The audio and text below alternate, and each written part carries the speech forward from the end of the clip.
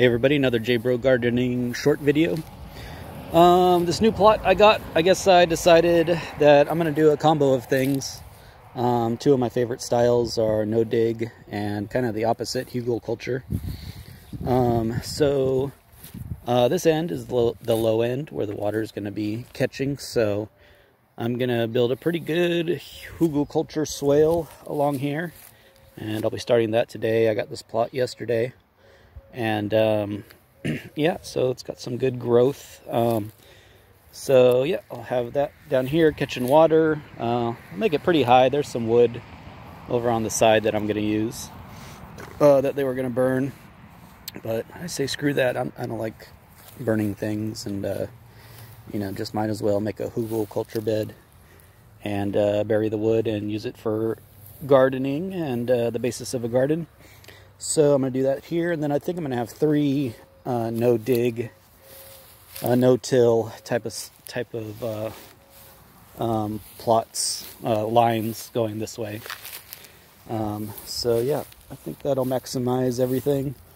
And so with the no-till, I think I'm going to just lay these down.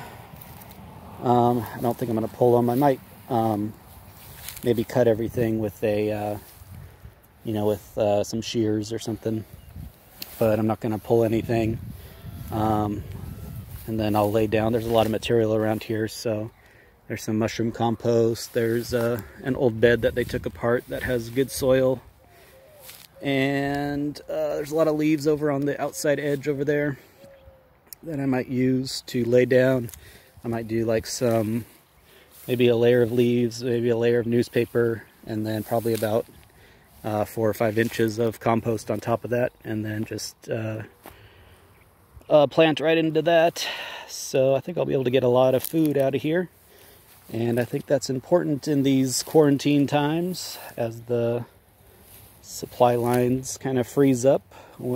I think growing local food is going to be very important. So I urge everyone to look up permaculture, look up there's, you know, a food movement called the Incredible Edible.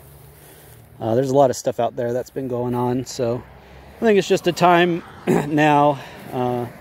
It's March 20th, 2020, so it's just a time when I think all the local food movements are going to explode, and because we have to, because you know, I mean, the canned food supply chains are hurting, and you know, the restaurants are being closed down, so local, organic, permaculture type of food is gonna, you know, I think this is our exponential growth time for it, and it'll be vital.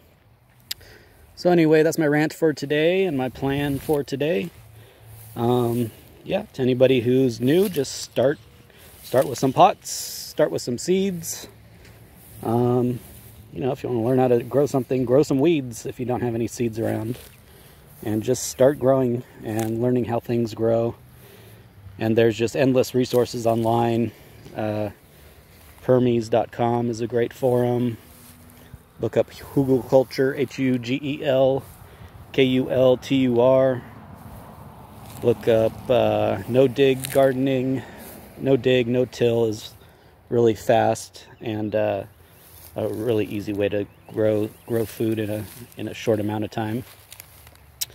And you can do things like hoop greenhouses. Those are pretty easy, popular things. So yeah, go with the easy methods because they can work for you. All right, like and share, and I'll see you next time.